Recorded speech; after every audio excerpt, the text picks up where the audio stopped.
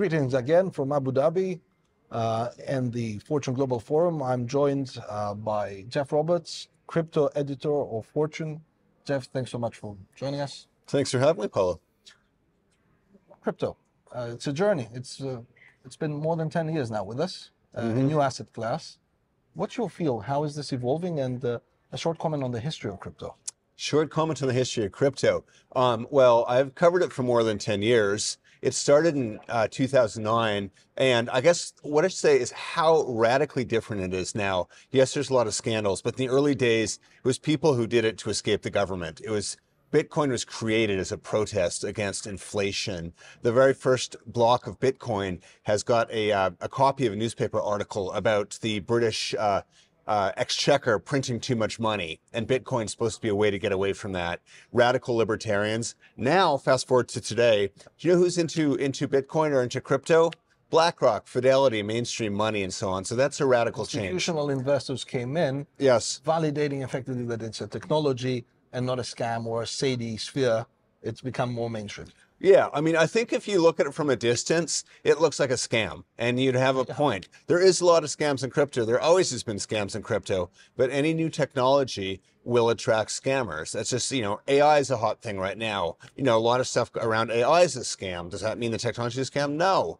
So, with crypto, and also too, there's a lot more kinds of crypto than there used to be. The first crypto was Bitcoin. Now you've got stable coins, Ethereum, a lot of other stuff. A lot of coins are scams, but the technology is really taking a giant leap forward. So the technology is going to be there. One key question then that comes up from what you just said, which is very accurate, is, so we have the cryptocurrencies, and the cryptocurrencies are based on a specific technology.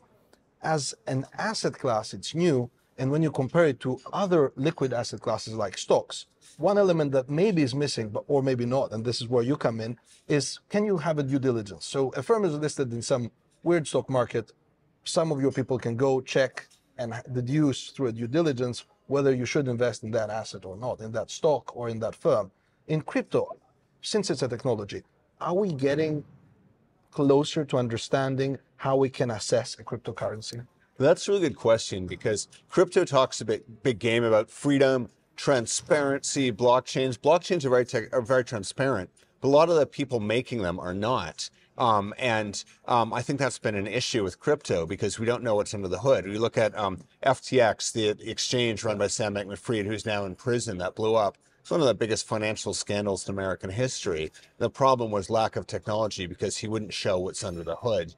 But it depends what you're looking for transparency. Some of these blockchains you might hear, go buy Cardano, go buy this, go buy XRP and stuff like that. But a lot of companies aren't really showing what's under the hood. It kind of depends. So I think you're fair to be skeptical. Bitcoin is one exception. Bitcoin is sort of run by no one. But a lot of the other ones, there are sort of people behind it, really kind of, I think you want to look carefully and do your due diligence. But you're right, it's hard, Maybe as AI and our comprehension of that dynamic becomes clearer, and since crypto is so much heavily based on blockchain and technologies that are similar to the future of the digital sphere as we see it, maybe the tools of comprehension of what's happening there are also going to be stronger, and our capacity to keep up with what's under the hood of crypto could become stronger. Yeah, and the potential for transparency is huge, and the knowledge too. The problem is the people who control the money supply are old. Central bankers are old. Nothing wrong with old people, but if you talk to people, in their 20s, most of them, especially men, have had some experience. They've bought it. They understand blockchain. They've tried it. Talk to people in their 60s, it's very low. Talk to people in their 70s who are running a lot of the government and the courts and the central banks. They have never tried it. So I think it's a generational thing.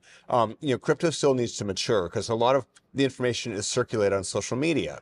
And, for goodness sake, do not go to, Twitter to get your investment thesis. You need to be more skeptical. Don't put all your money in it too. I mean, it is still a very risky asset. Put 5% of your wealth in it. Do not sell your house to put it in crypto. Do not put 50% of your money. Do not put 100% in it. But if you want to, try it out, it has a big high upside. When you put 5% in with a little bit of homework, you could do okay. Who knows? And remember, Bitcoin's 13 years old.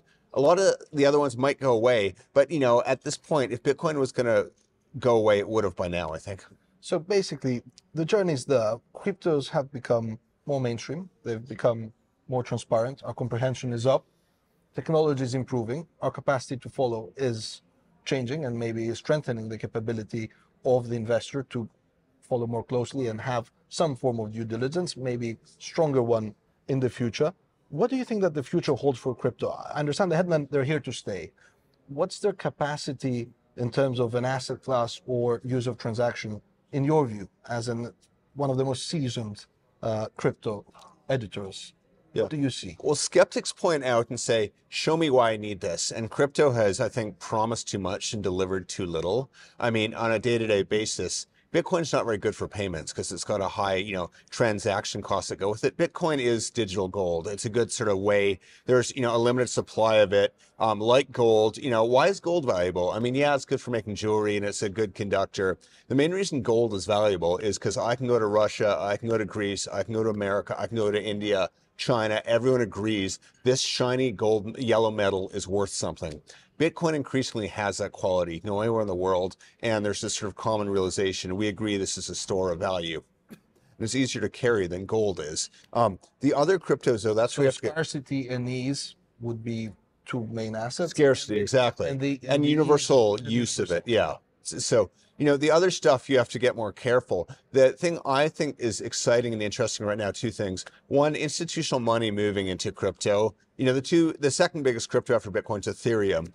A lot of interesting stuff going on there too. It's been a while. It's been quite well proved. But what's happening right now is in the US markets, which are of course huge, crypto is not, you're not allowed to trade it as an ETF, trade it as a stock. That's about to change. Starting in January, you're going to have BlackRock, Fidelity, giant companies like this listing it as a stock. The liquidity is going to get a lot more, so it's going to get more mainstream that way. So that's something to watch. The other big thing to watch is stable coins. Do you know what stable coins are?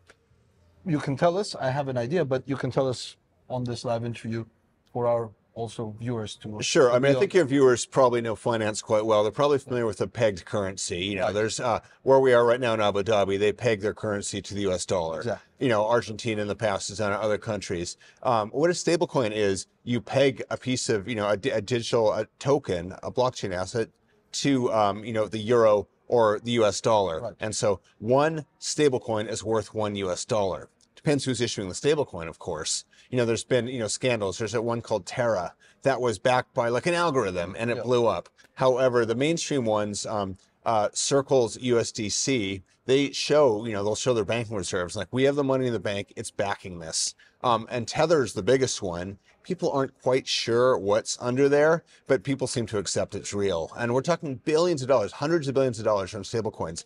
And moving that around is a lot easier. Try to move money from, like, I don't know, pick a country, Uruguay to Romania, Canada, even to England. Moving it across borders is a giant pain. Stablecoins move in blockchains. The banks don't close. 24/7 a way to move money around. And increasingly that's being adopted for payrolls, for person-to-person payments, for savings. And if you're in a country prone to high inflation, where your savings can get wiped out through inflation, people are increasingly putting it in stable coins. It's just a fancy way of owning US dollars, but rather than trying to buy, pieces of US dollars, the paper on the black market, you can just buy these things and they'll stay, relatively stable as long as US is stable. Jeff, game-changing developments. I'll close with, let's say, a tricky note, which is that maybe in a way the fact that firms active in the sphere of crypto can be chastised, that there's this monitoring and review and the rule of law in that sphere,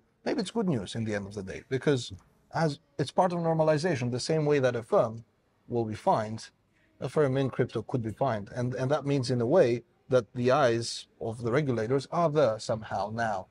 Yeah, I mean, Bitcoin was born as a rebel currency and wanted nothing to do with the government. The world has changed. There still are people like that, but regulation is not a bad thing. There's a reason we regulate the securities markets. It's just industries grow up, and increasingly, there's this new breed of firms coming along that have accepted regulation from the very beginning. Coinbase has always done a good job of that, but in the crypto sector, which was proud of being an outlaw category, they want regulation, and that's not a bad thing. That's how you protect investors. Exactly. That's how you get transparency, and that's how you get more information. So more mainstream. Yeah, and I mean, crypto's reputation is horrible in a lot of places. I've covered crypto for 10 years. half the people it cover are in prison. You know, it tells you something. But, you know, as we get more mature, you're getting responsible actors coming into the space. And a lot of the original people are not bad people. You know, some of them are, but a lot of them are not. So, I mean, be careful, do your homework, don't put all your money in it. But I think crypto is a big opportunity. Thanks so much, Jeff.